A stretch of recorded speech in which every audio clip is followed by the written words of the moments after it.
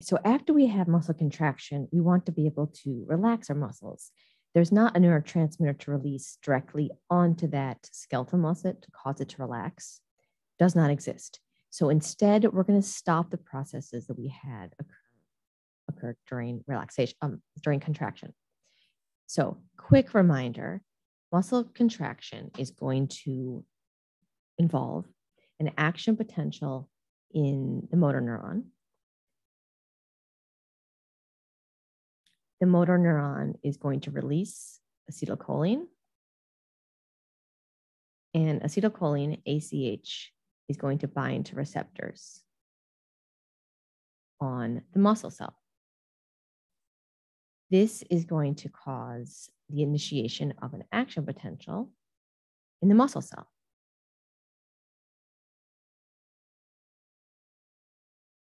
This causes calcium release from the SER, the sarcoplasmic reticulum, and calcium is going to bind to troponin, move troponin to move tropomyosin so that the actin binding site is exposed and actin can bind myosin.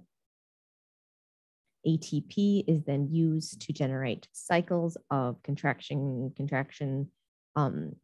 sliding filaments to cause muscle contraction. So here's a single muscle fiber or cell that is going to shorten, and that's going to generate muscle tension in the entire muscle, which is the goal here, muscle tension generated.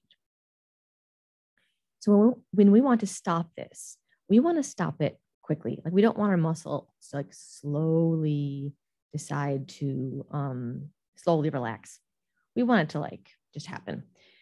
So one thing that's going to happen is to think about, this actually isn't part of,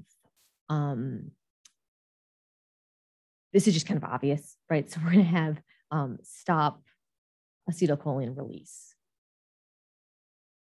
So we can stop the nerve from firing. We're going to see this actually when we get into brain communication. You can inhibit this neuron from firing. So that makes some sense. You could stop that. We also want to break down the acetylcholine that's in this neuromuscular junction. So we're going to do that. Break down to remove it, acetylcholine. This is going to be done by an enzyme called acetylcholine esterase.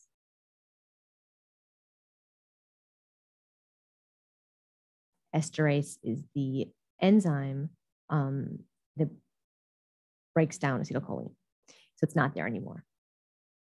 Then it can't cause the muscle to have an action potential and cause more calcium to be released. We don't want that in this case. Last thing is we are going to move calcium back into the SER. So in other words, off of troponin. That should make sense why we want to do that. When troponin has calcium bound to it, the actin and myosin are able to bind because of that calcium that has moved tropomyosin out of the way. We want to stop that. So I'll talk about that in a little bit more in just a moment. So let's see what this looks like. This was contraction. This picture looks similar, but this is relaxation. So here is acetylcholine, this little red thing here. And I'm going to add another protein, a thing in this neuromuscular junction. These little moon-shaped blue blobs are acetylcholine esterase, ACHE. This is going to break down acetylcholine in the neuromuscular junction. Okay, that's one thing that's happening. The other thing that's happening is calcium is being taken back up into the SER. So the SER is that funny shaped thing there. It's labeled that. And in order for this to happen, ATP is required. Why would that be?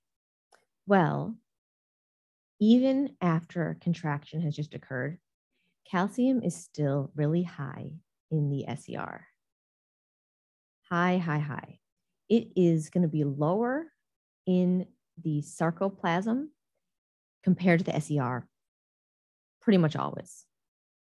Just say always. What that means is if we want to move calcium from low to high concentration, what do we need? What do you think this guy is? An ATP pump. So this is required to move calcium from low to high concentration against its concentration gradient. The gradient for its movement is still out of the SER. That's what happens when we have an action potential occur in the first place. It just flows right out when those voltage gated calcium channels open. So this is where a pump is needed. Again, the movement of calcium out of the way means that should be tropomyosin is now covering the actin binding site, the myosin binding site on actin. When actin and myosin release from each other, those thickened some filaments slide back to rest. That's a lengthening of all these sarcomeres, and the muscle lengthens when it relaxes. Pretty cool, huh? I think so. Okay, we have a learning check here. Looks like a lot. Good review. So the first 5 here are all related to referring back to that sarcomere, those zones, filaments, all that fun stuff. And then number 6 is more related to what I just talked about. So stopping muscle contraction. Which of these 4 things would stop muscle contraction? So please state, like, name each one and say yes or no and explain why for each one.